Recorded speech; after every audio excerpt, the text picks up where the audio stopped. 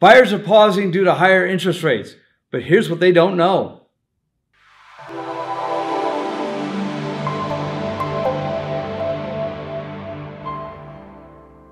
So Tara, what is that brilliant saying that you have been just talking about?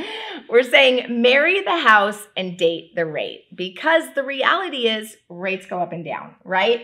And we know that rates are going to come back down, that the higher interest rates we've experienced today are because of inflation, and they're temporary. We're really moving into a recession. And if you look historically at any period of time that we were in a recession, rates have come down to really get the economy moving again. And so it's a great opportunity for buyers to be able to have the seller help by temporarily buying that interest rate down to be able to baby step into that monthly payment. What exactly does that mean, though? Buy it down. I know, a lot of people ask that. So let's say the interest rate today is in the 6s, which it is. So we'll use 6 1/4. So the seller can actually pay up front to reduce that interest rate in year 1 down by 2%, which would be bring the rate down to 4 1/4. And then in year 2, it goes up to 5 1/4. And then you still have that 30-year fixed rate at 6 1/4 from year 3 through 30. But what I love about it, Rob, is let's just say hypothetically rates drop in 18 months and we're at 4.5.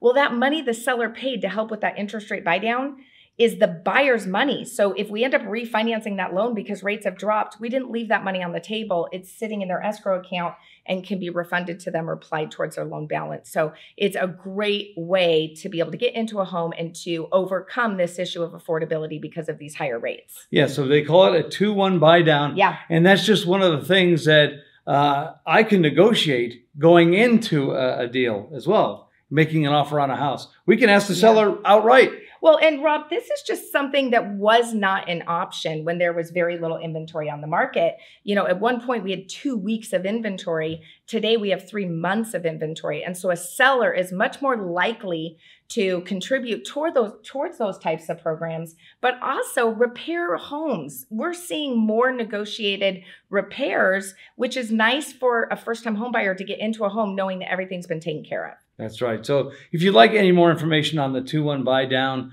please feel free to reach out to us. And thanks for watching.